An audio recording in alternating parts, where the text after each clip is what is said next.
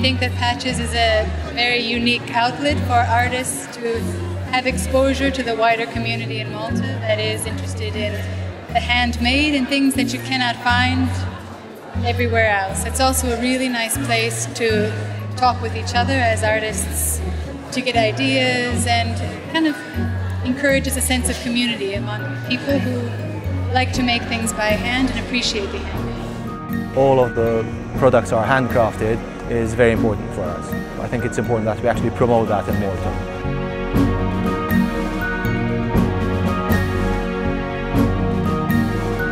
It affected my business because I don't have a shop, so people wouldn't know about me. Artisans like myself who work from home, this is an opportunity to meet clients, to showcase our work. The people who come here are all different color, different style, age, nationality, and that's quite fun. I think it's a very, very good incentive for people in general to participate because it opens many horizons.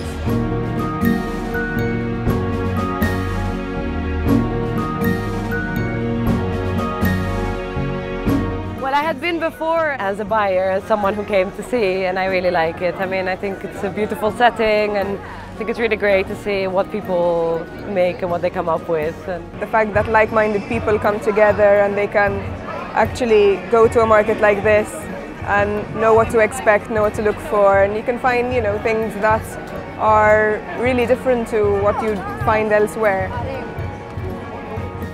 The audience has stayed with us over the years and has continued to grow. They really appreciate what we make.